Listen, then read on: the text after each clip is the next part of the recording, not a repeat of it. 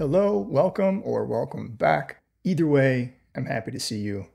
Between the video I put out last week on the scene painting feature of Tilemaps and Godot 4.3 rapidly approaching, I wanted to do a quick video on what that feature looks like in 4.3.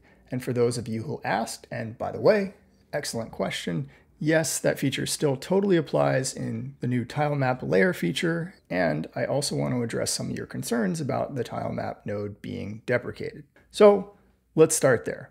As you can see, the TileMap node has been deprecated, meaning it's no longer recommended to use it, but it's not going away anytime soon. What for a while means is certainly open to interpretation.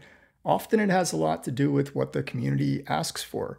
If you look to Photoshop, they've left the Save for Web as a legacy feature in there for like a decade, and Unity's offering long-term support for versions going quite a few back. As someone who's worked on almost 50 commercial titles, I can tell you if you're in the middle of a project relying heavily on a specific version or a specific feature, it's pretty common to stick with that version unless something you need to use, like say Nintendo's developer tools, requires an update to be compliant.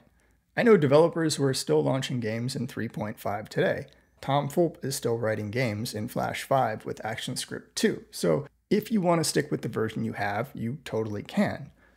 The good news is, if you're in a position to safely upgrade to 4.3 when it comes out, and you want to, the folks working on Godot have given us a nice little feature to quickly convert our tile maps to TileMap Layers. So let's take a look at that real quick. Here I've got the project from the last video, again, linked in the description down below. Here's our TileMap layer. And if we take a look at the properties on this TileMap layer, you'll notice we have this section of layers, which is just an array with subproperties for each layer. And as a result, down here on our TileMap node, we have this dropdown with each individual layer. Now I'll admit I haven't put in a ton of time with the TileMap Layers node yet, but I can tell you, having logged time with the TileMap node, on many occasions I've gone to paint stuff into my tilemap, having forgotten which layer I was on, paint them onto the wrong layer, and then have to undo it. And I think for me, a lot of this comes down to hidden and nested UI. I can't very easily, at a glance, see all of my TileMap layers. Yeah, I can kind of see them here, but this is really muddy, and this drop-down only shows me the selected layer. Let's look at converting this to the new TileMap Layer nodes and see how they differ. So with my tilemap selected, if I come down to this Tools button and select the Extract TileMap Layers option, you'll see what it's going to do is move each of those layers, which are now gone from our tilemap, into a TileMap Layer node individually in our scene. If I select each one of those, I'm going to get more or less the same properties as I had at the tilemap, but you'll notice the layers section is gone from our inspector, and it's no longer down here because each layer exists as a separate node.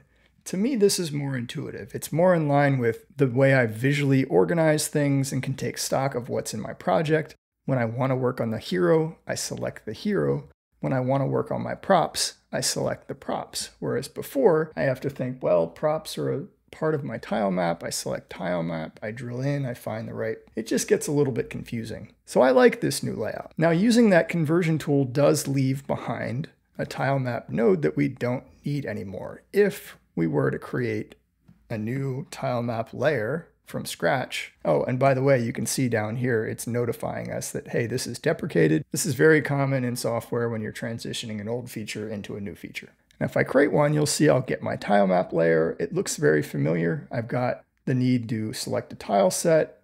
I've got all of the same. They're organized a little bit differently. These used to be kind of in the root with the tile map, and now they're broken into sections, which I appreciate.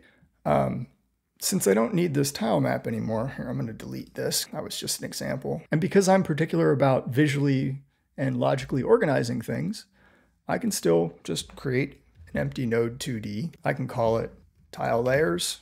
I can drag all of these in here, which will give me the ability to collapse that if I'm not working on them. I get rid of my old tile map. If I run this, everything works exactly as it used to.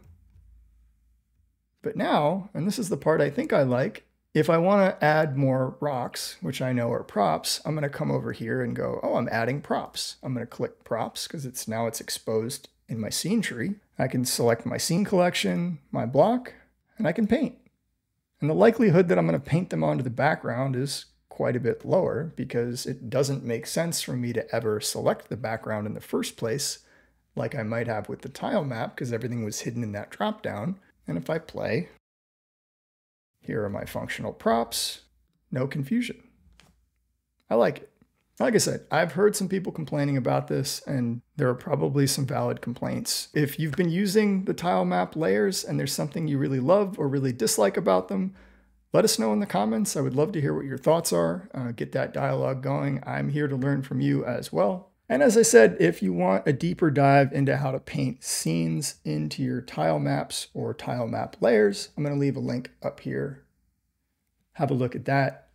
Oh, and I keep forgetting that I have services to plug, which is really not why I'm doing these videos, but it is an opportunity for me to make some money to support the channel. So if you're a developer looking for support with pitching to publishers, working with publishers, need feedback on your game, or need to understand really anything about how the industry works, I'm going to leave a link down in the description to my consultant page. Take a look through it. I have a couple of options. If you don't find something that you're looking for, please get in touch. I'm happy to get creative and try and find something that works for your team. As always, thank you so much for watching. Be kind to yourself, be kind to others, and I will see you in the next video.